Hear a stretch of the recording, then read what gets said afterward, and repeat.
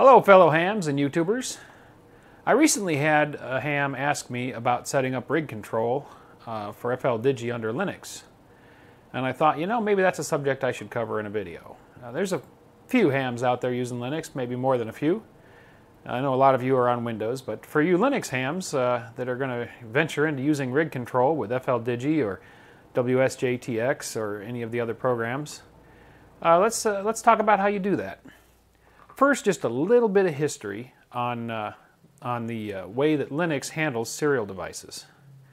Now with Windows, you're used to seeing serial devices named with the moniker COM and a number with a colon, COM1, COM2, COM3 for the serial ports. Windows uses device names to represent hardware. Linux is a POSIX operating system that's based on the design of Unix, which was invented back in the 70s or so to be used as a mainframe operating system. Now mainframe computers back then were big room-sized boxes, and the only way that people could interact with them was through terminals, originally through teletypes and eventually through dumb CRT terminals that had a screen and a keyboard and could do nothing more than send and receive text via a serial port. So all of the communication with the mainframe computer was done through serial ports.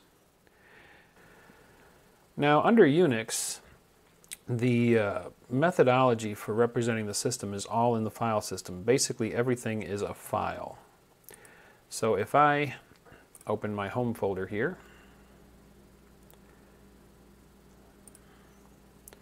we'll go to the root of the file system. Now you see all these directories that you would think are all on your hard disk, but not necessarily so. I'll go to a list view. Some directories are virtual, that is, they're created by the operating system in real time to represent other things other than files. And the directory that I'm interested in is this one, dev, D-E-V. That stands for devices. And when I open that up, that's going to show me a list of what looks like directories and files, but these actually represent hardware in the computer. For example, this file, DSP, stands for Digital Signal Processor. That's not a file. That's actually the hardware for the sound device in my computer for capture and playback.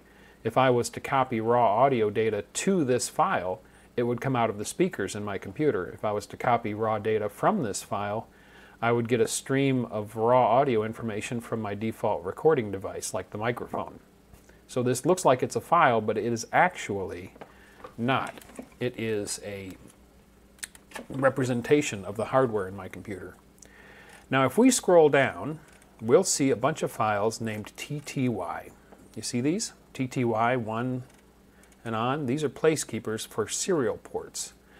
Serial ports will be represented by these file names in the dev directory.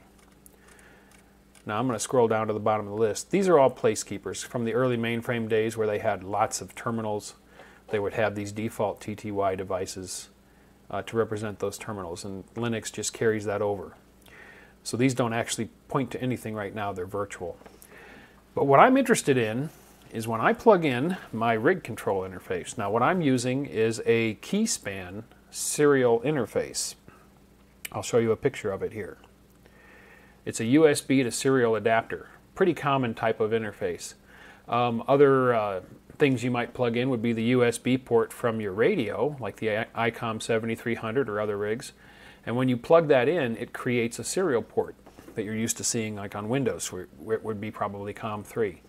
Now I'm going to plug in my USB serial device, which I just did, and you'll see a new device name appear. There it is, TTY USB 0. So what happened is Linux recognized the new device, loaded the driver for it, and created this virtual file, TTY USB 0. This represents my serial port.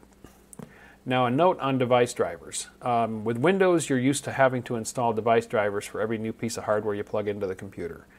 In Linux, there's a myriad of those device drivers that have already been built. They're already available by default. So it's very rare that you have to install additional drivers.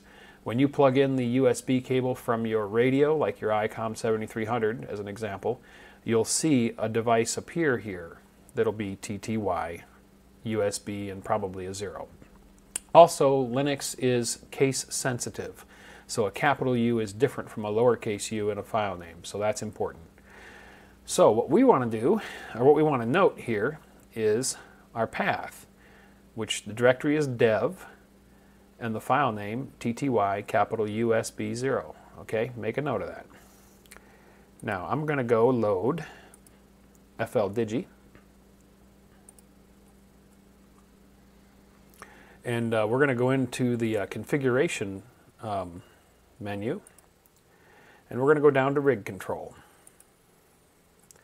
Now in here you've got a device for an entry for the device name for your serial device, and you'll note I've already got it in there, /dev/tty capital USB 0. That's it. That's all I have to do. Now FLDigi is pointing to my Keyspan serial adapter, and if I turn on my, it's plugged into my Yaesu FT817. Now I just turned on my FT817, and if I turn the dial on the radio, you'll see the frequency changing on FLDigi, so it's successfully talking to my radio. You'll have the same options in WSJTX and other programs where you go to rig control. You'll have an entry for the device, and it will be that device name that you discovered when you plugged in your serial device. You may have to configure other serial options, RTS, DTR, baud rate, and so on. But that all depends on what your radio is set for. So that's pretty much it. That's how you'll configure the rig interface for your software under Linux. Thanks for watching. I hope you enjoyed the video. If you did, please like the video with a thumbs up. If you're not a subscriber, go ahead and subscribe. Also, join the Facebook page. We can discuss the content of the videos, ask questions, find answers, and hopefully develop a lively community. Thanks again.